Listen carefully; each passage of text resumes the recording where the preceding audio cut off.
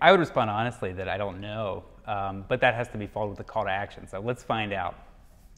As an example, you know, when we've done this model with coding, one of the first things that we cover is how to Google and what Stack Overflow is, so that how you can look at questions that other people have asked.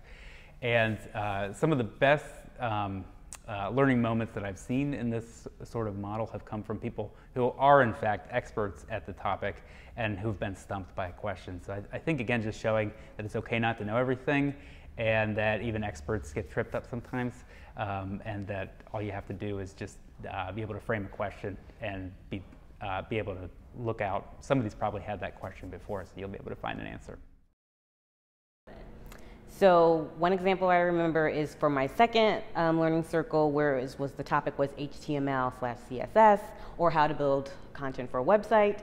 I didn't know anything about HTML or CSS, so I felt a little bit intimidated going into that course, but thankfully there was a person there who did have some background in website content design, and so they were able to assist all the other people, which was great, because like I learned things and the other people learned things, and I thought that was a great solution to, I guess, the problem. So don't feel like you have to be an expert at something just to facilitate a learning circle.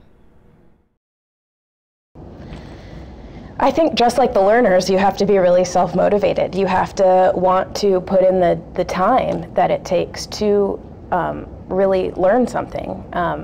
You have to be willing to interact with the material maybe more than just that few hours a week, or and really communicate if you have questions, or if you struggled with a part of the lesson, like opening up the dialogue and being a person who can open up the dialogue, like being really open and communicative is really important.